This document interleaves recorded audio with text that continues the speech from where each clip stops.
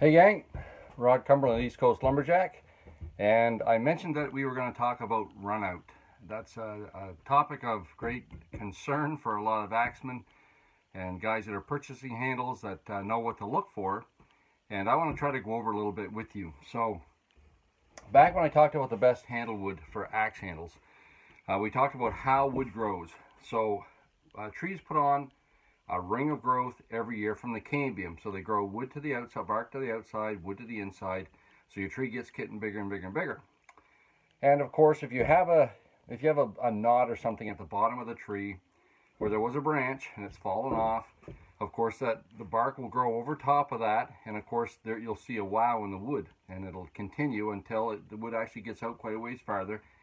And you can still see that imperfection in the bark on the outside, but a lot of times the wood on the inside is actually, if it's enough years, successive years have gone by, it actually smooths that right over. The other thing that can happen, of course, is your tree can have crooks and bows in it. So as a tree's going up, it can sweep one way or the other. And if you split your block of wood from the outside of the tree, which I call the sapwood, which we call the sapwood, if it follows that bark along at all, your wood's going to actually follow the contour of the tree. That's your grain is going to follow that as well. So a few examples I have here. I've got some really pronounced examples. Here's one here. So this here is taken from the butt end of a tree. This is where the butt was, and if you look down that, you can see there's a sweep in that. Okay, so it bows away from me. And of course the grain's running straight along the bark, but because there's a sweep in the wood, the grain actually sweeps with it. So if we were to lay an axe handle, what happens is the tools and the handles we make aren't necessarily shaped. A lot of them are straight. Okay, so a lot of our axe handles, first thing we do, we look down the handle. If you're a good axeman, that's the first thing you're going to do, take your axe handle and look down it and say, how straight is that handle? Okay, is that handle very straight or not? And what you want a straight handle. Now, sometimes with broad axes, you actually do want a crooked axe handle. And I've got one of those hanging here to show you. They were offset left or right. Here's one here. You can see the head of it's offset. Okay, so what I do is I actually look for wood that have that natural crook in it. And when I find it, I'll set that aside and I'll save it for a handle like this. So this is a left-handed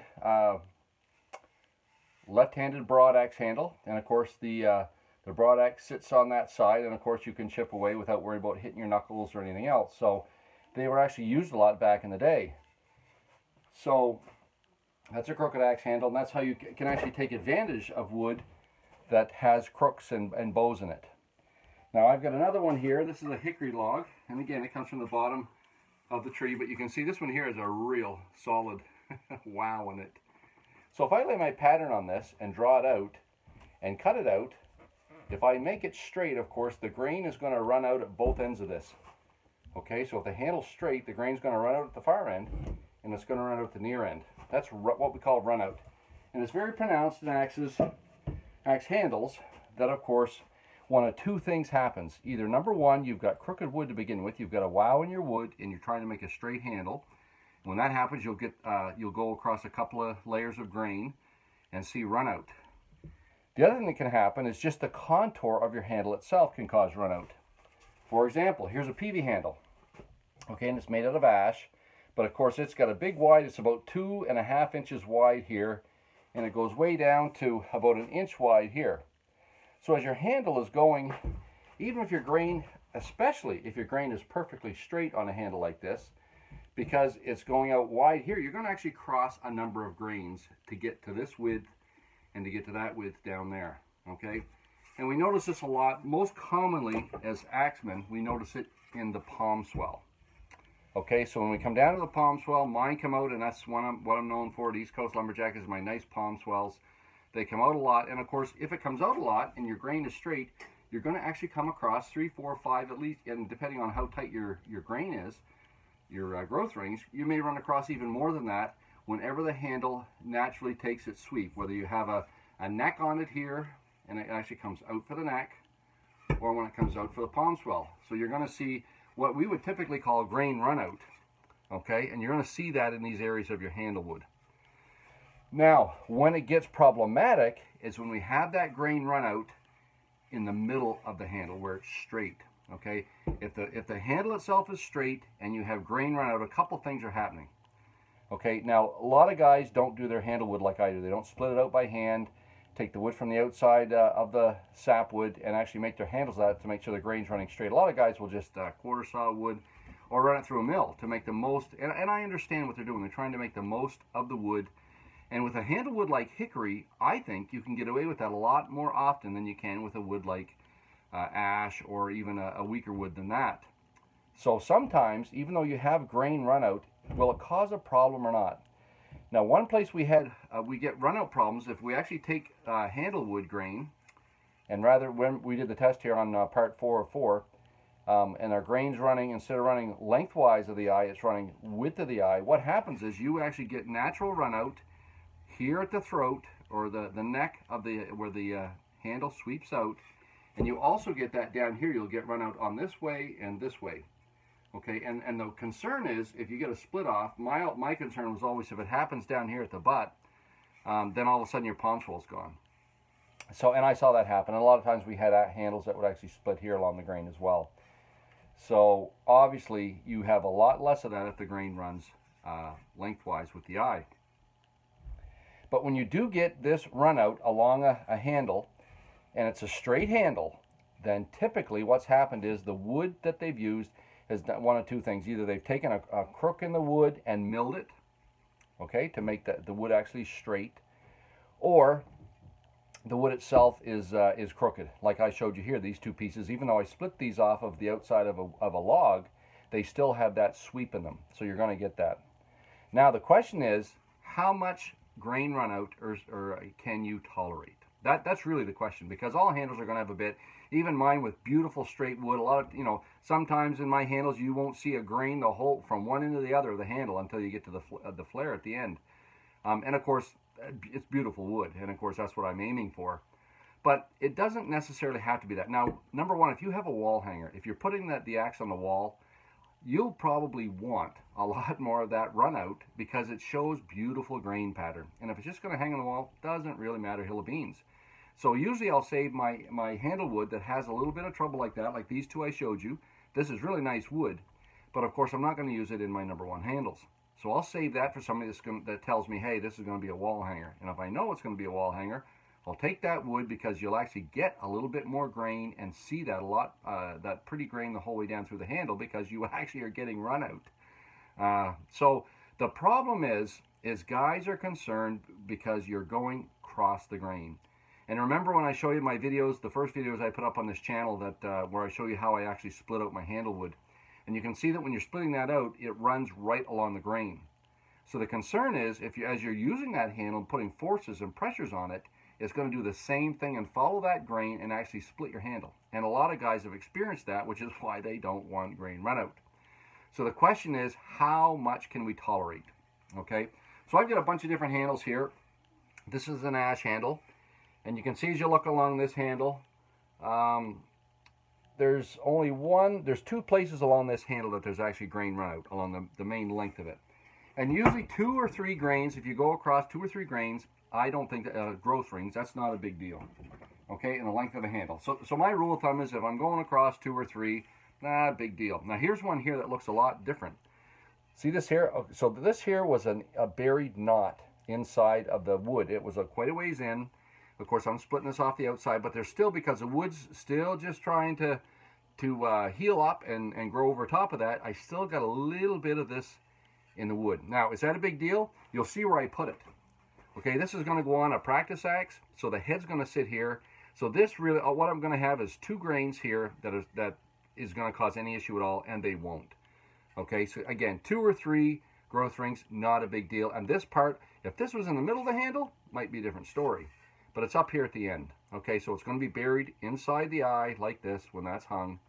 So it's not going to be problematic there. The only thing it might do is when you're actually shaping the head here, your grain's going in 2 different directions, so a lot of times you got to use a different kind of spoke shave or a wood rasp or something to get around it. But it's not a problem as far as strength of the handle goes because of where I've put it. Okay, that just comes with experience. Here's another one, another grain you can see here. Okay, one or two up here. You're going to get that in any handle. But again, the full length of it, not a thing. Okay, till you get down here to the butt. I think I had another one here I want to show you that has another. No, I guess not. Here's another one here. Okay, so this is what my East Coast handle would looks like. You'll get a few grain, you know, across a little bit here. Not a big deal at all. Okay, and if there is a lot, the rule of thumb. So the take-home message: if you're looking at grain run out along the length of the handle, 3-4 grains running out, I'd start over 4. I'd get a little bit more concerned. If it's 2, 3 along the length of it, not a big deal. But what you want to look at is the ratio between number of growth rings and how many growth rings remain in the handle. Okay, now what I mean by that, this handle here, 1, 2, 3, 4, 5, 6, 7, 8, 9. So there's 9 growth rings in this handle. Okay, so my rule of thumb is 25 to 30%. Okay, it is tolerable. If it's over that, I'm not going to use the handle. It's not a number 1. It doesn't go out of this shop as a number 1. I will use those in a lot of other things. I've got some beaters around the house and stuff, so I'll put them in my reject pile. Some guys that are axe collectors will buy those for a reduced price from me just to put a handle in an axe, just to sell it. So that's where those go. Okay, but you want 25%. So if this has 8 or 9 grains in it, obviously if we have more than 2 or 3 grains that we're cutting across as far as run out, that's when it gets problematic. Okay, in my mind. Now again, the greater the growth rings, we know there's more strength in. Of course, the wider the growth ring in ash, the stronger the wood. Same as in hickory. So even though we have maybe only 5 grains here, we get around to 1 or 2 here. We know it's a stronger handle overall. Okay, but again, 2 would be the max in a 5 grain in a 5 ringed handle. So that's my rule of thumb. Okay, so if I look at a handle, there's other ones here. That's a nice one. I want one that has a lot of growth rings, not that one. What's this one? Okay, here's one here. Okay, see this one? Okay, so they're a lot tighter growth rings.